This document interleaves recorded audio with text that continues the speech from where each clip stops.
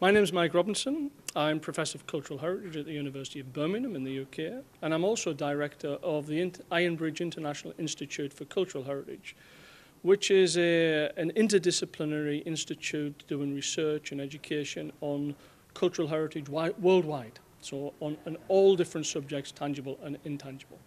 I welcome the Torch Initiative. I think it's a good idea to get everybody just to think about different aspects of religious heritage.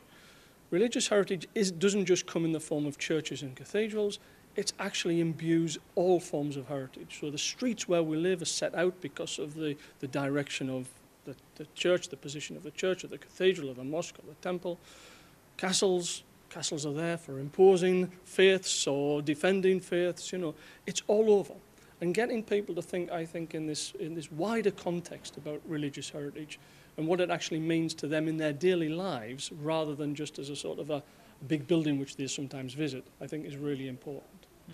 Well, I guess in my work, one of the things that I'm very passionate about is getting interpretation right.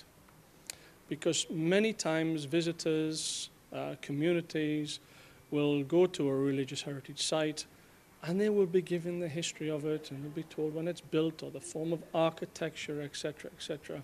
But what this site actually means to people.